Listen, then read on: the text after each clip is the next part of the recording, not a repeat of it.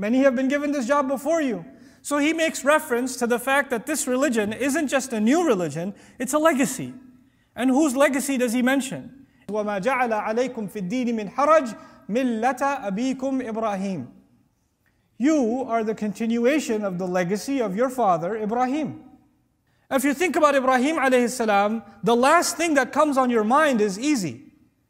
He has to leave his family in the middle of a desert and walk away. That's not easy. Before that, as a young man, he has to challenge his father and the entire community. That's not easy. He has to be thrown into a حَرِّقُوا وَانْصُرُوا آلِهَتَكُمْ. Burn him alive. He has to be thrown into a fire because he believes in Islam. That doesn't sound like easy. When he finally gets older, and now his son is old enough that he can run around, بَلَغَ مَعَهُ السَّعْيَ. He gets old enough to run around with his son. He sees a dream that he's slaughtering his son. Over and over and over again, he gets trials and challenges that no human being has ever faced. Allah has never asked a human being to abandon their family. Allah has never asked a human being to jump into a fire. Allah has never asked a human being to slaughter their own child. He's been asked to do things that nobody was ever asked. The hardest test you can think of. This is even described in the Quran. وَإِذِ ابْتَلَى إِبْرَاهِيمَ رَبُّهُ. When Ibrahim was tested like nobody else by his master. There's ikhtisas there. Like Ibrahim alayhi salam had the hardest tests. And Allah in this ayah, when He told you and me, by the way, relax. It's going to be easy. Islam's going to be no problem. By the way, you're on the same track as your father Ibrahim. That's not very comforting. Because that man did not have easy tests. So how am I supposed to be relaxed now? For a second he told me things are going to be easy. Now he's kind of telling me things are going to be difficult again. But actually he's not. He's giving the example of Ibrahim alayhi salam for a very beautiful reason. He's giving that example because Allah is saying, if Allah can make jumping into a fire easy, if Allah can make leaving your family in the middle of a desert easy, if Allah can make you the only young man who stands up not only to his father, but to an entire community easy.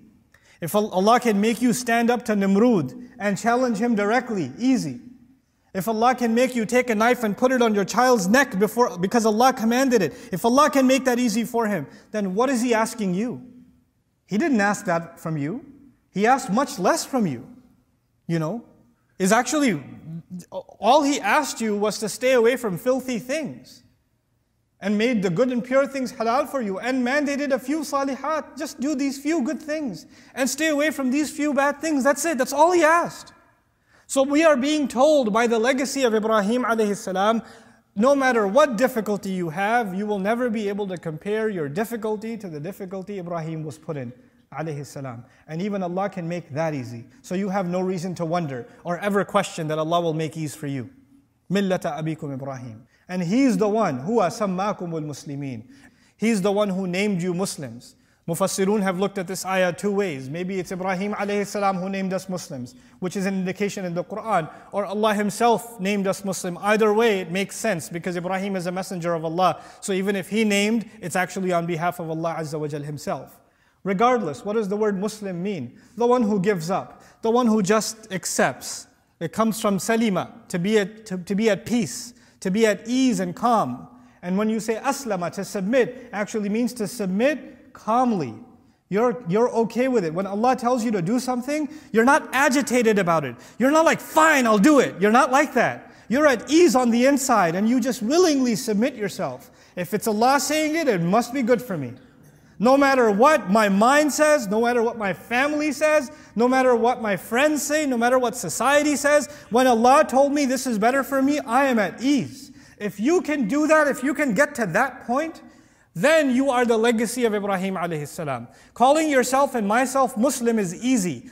Being Muslim is not, it's a different thing altogether. And it's not even about behavior. It's about something very deep internally. I am completely satisfied with what Allah and His Messenger command. I'm comfortable with it. And I'm at ease with it. And I'm at peace with the fact that I'm obeying Allah. I'm not thinking that if I obey Allah, I'm going to miss out on something.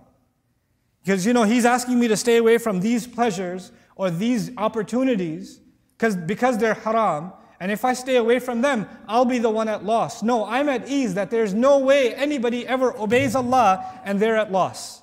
That is never a thought that crosses my mind. That is, He named you people Muslims, the ones who submit completely before Allah, the ones who are at ease, the one who come with comfort before Allah. And I sincerely pray that especially our young generation finds that comfort with Allah, that they're not agitated by the commandments of our deen. That our young girls, when they're thinking about wearing hijab, they're not annoyed by it. And they're not, why do I have to wear this? Or our young men aren't agitated by the idea that they have to pray early in the morning.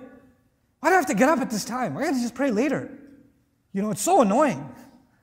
This attitude is actually the antithesis of Islam itself. You can't have that attitude in Islam. Islam means you gave it up. You gave up. You accepted it completely.